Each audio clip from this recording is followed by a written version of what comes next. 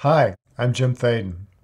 As our children look forward to their winter breaks and time off from school, many kids on the other side of the world are dying to get into school. That's definitely true. There's an 8th grade girl I know named Gul Bahar who is realizing her dream to get an education. She lives high in the mountains of Afghanistan, known as the roof of the world. Every morning she gets up at 4:30, says her prayers, does her chores, puts on her uniform and her only pair of shoes. Can you imagine walking 3 hours a day to go to school? Education gives Gul Bahar hope.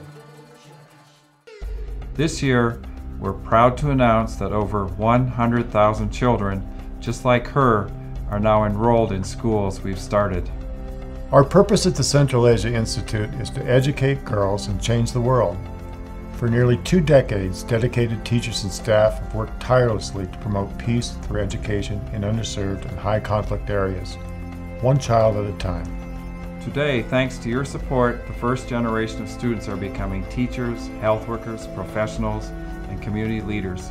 Despite many things, the troop withdrawal in Afghanistan, political turmoil in Pakistan, wars, violence, and uncertainty, our schools provide stability, continuity, and hope for a better future.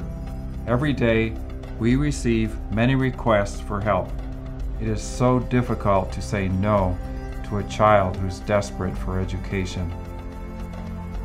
So as you're at home this holiday season, please join us and give generously. Together with your continued support, let's make their dreams come true. Thank you.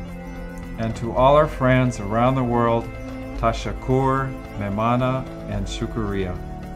To donate or volunteer, go to icat.org or call 406-585-7841. You can also return the envelope enclosed in The Journey of Hope, Central Asia Institute's colorful compilation of stories and photos from the field. We look forward to hearing from you.